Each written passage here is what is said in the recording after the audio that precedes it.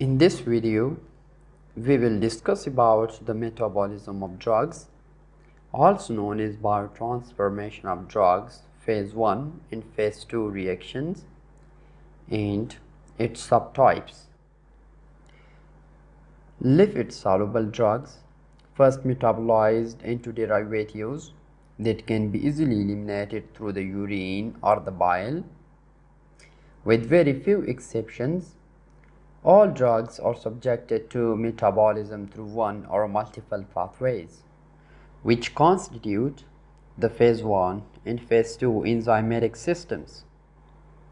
Phase 1 reactions, in which the enzymes carry out oxidation, reduction, or hydrolytic reactions, and the phase 2 reactions, in which enzymes form a conjugate of the substrate. Beside this, some drugs spontaneously inactivated without the involvement of an enzyme through molecular rearrangement in body fluids. This kind of elimination of a drug is called Hofmann elimination. For example, etrocurium follow this kind of metabolism. In addition, drug may be metabolized by gastric acid, for example, penicillin. By starting with phase 1 reactions, phase 1 reactions are also known as non-synthetic or functionalization reactions. These reactions convert lipophilic drugs into more polar molecules by unmasking or introducing a polar functional group, such as hydroxyl, carboxylic acid, thiol, oxygen, or NH2 group. Phase 1 reactions usually involve oxidation, reduction, or hydrolysis. A major enzyme system that catalyzes phase 1 type drug metabolism reactions is the microsomal cytochrome P450 mixed function oxidase system.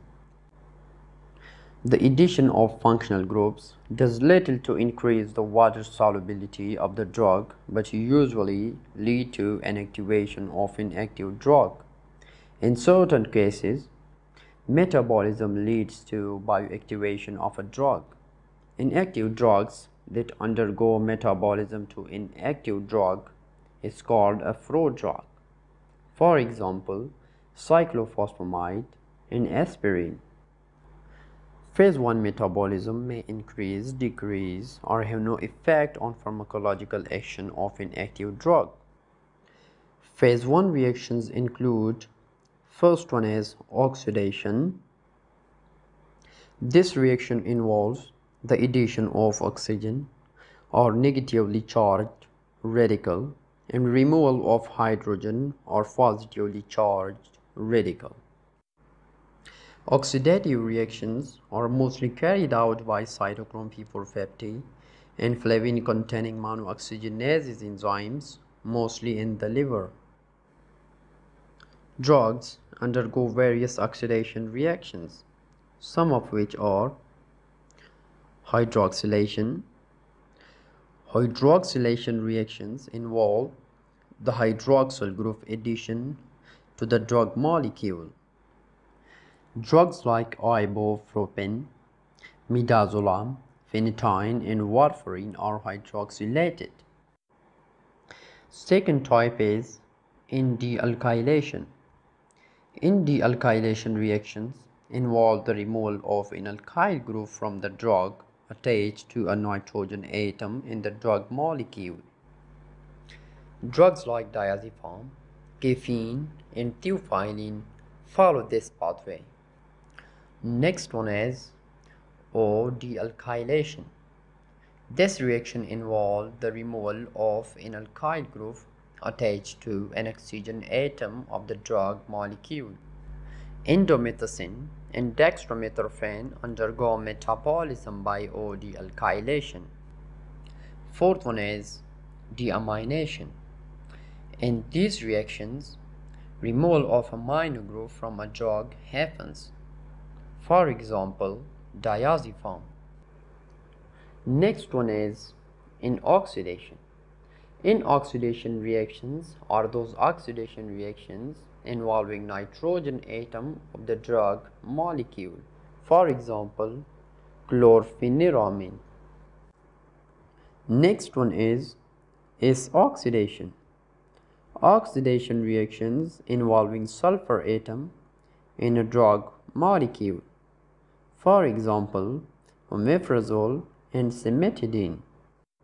Seventh one is desulfuration, the reaction in which a sulfur atom is removed from the drug. For example, thiopental.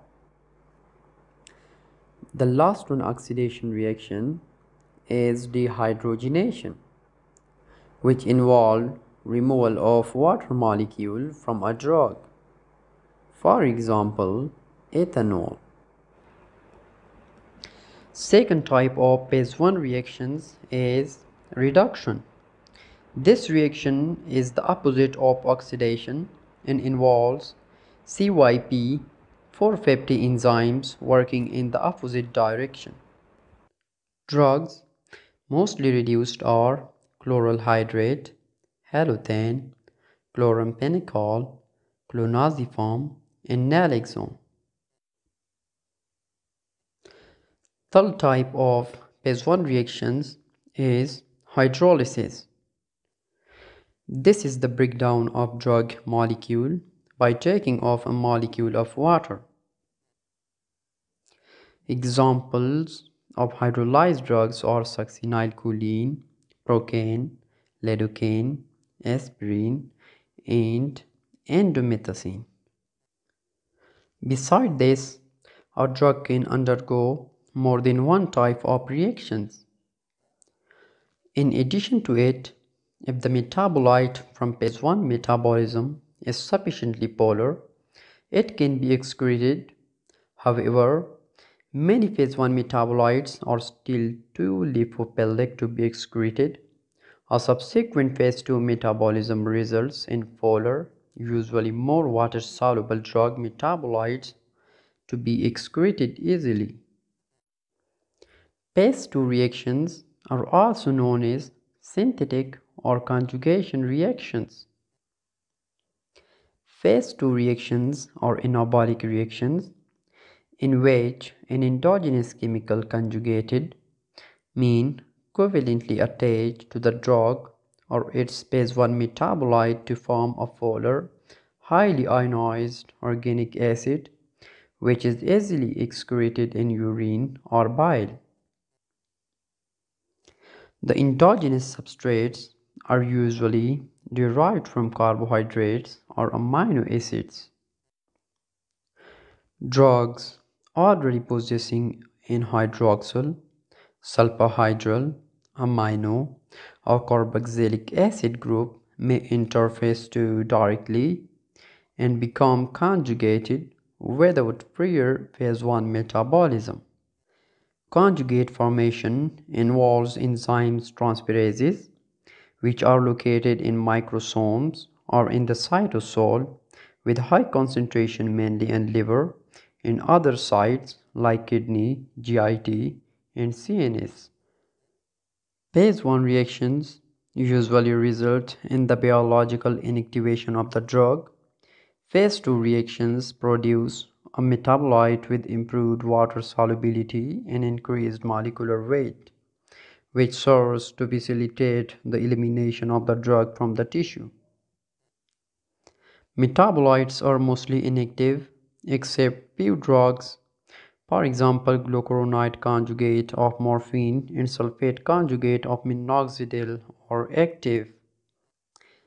Generally, phase 2 reactions are relatively faster than P450 catalyzed reactions, thus effectively accelerating drug biotransformation.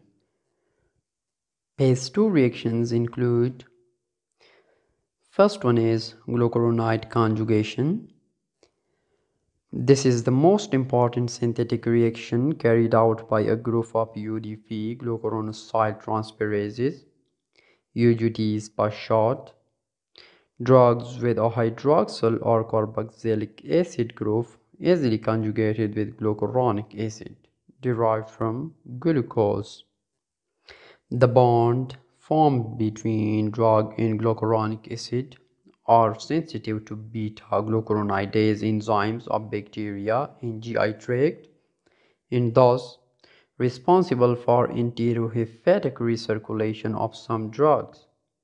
Examples of drugs metabolized by this way include chloramphenicol, aspirin, paracetamol, lorazepam, morphine, and metronidazole.